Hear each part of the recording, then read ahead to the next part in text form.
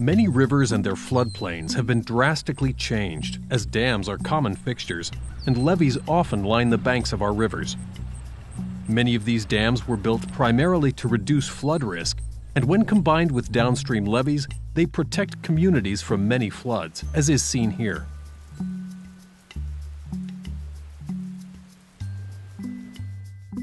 Reservoirs behind dams, operated to reduce flood risk, are kept relatively empty, so they have room to store floodwaters.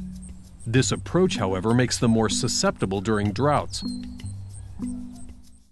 But if some of the flood storage capacity in the reservoir is taken away, if more water is stored behind the dam in order to provide more water supply, increased hydroelectric power, or prolonged recreational opportunities, the risk of downstream flooding increases, as is seen in this scenario, which represents a major flooding event.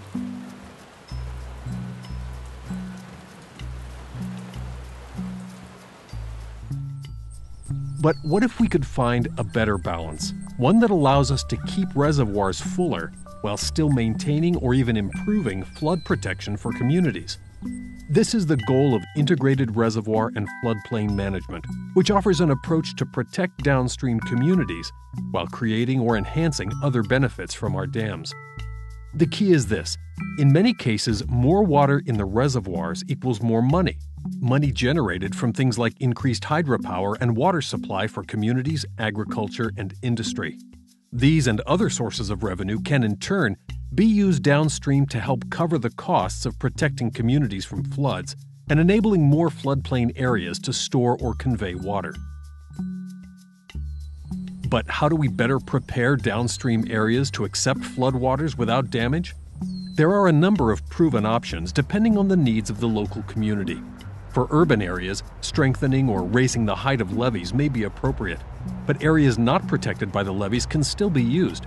For example, some cities have built riverfront parks that can tolerate occasional flooding.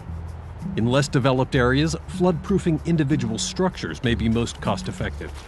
In agricultural areas, flooding in non-crop seasons may be acceptable, and there may be opportunities to work with willing landowners to secure flood easements, where farmers are paid to allow their fields to flood during storms or to shift to flood-tolerant crops. At times, people in the most flood-prone areas may desire to sell and move their homes or farmland, and in some situations, old and weak levees can be replaced and set farther back from the river, which not only creates more flood storage, but also results in less maintenance cost over time compared to levees adjacent to rivers. Some communities utilize flood bypass channels or flood retention areas where floodgates are installed on levees to allow for the controlled inundation of undeveloped or less developed land during severe floods. Depending on the land use in these areas, insurance or finance mechanisms can be established to compensate willing landowners who are affected.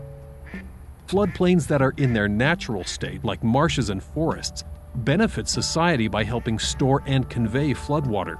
So restoring some of these areas is an effective way to reduce flood damages and produce other benefits like improved water quality, the recharging of groundwater, enhanced recreational activities, and better wildlife habitat. Water is too valuable not to make the most of it. Keeping a large portion of a reservoir empty to wait for a flood may not be the best way to maximize this precious resource, when the reservoir could be kept fuller and provide more reliable water supply and clean hydropower. By modernizing the operations of our dams and coordinating the management of downstream floodplains, we can get the most out of our water. This is a solution that can be measured in dollars and cents, in the security of our communities, and in the health of our environment.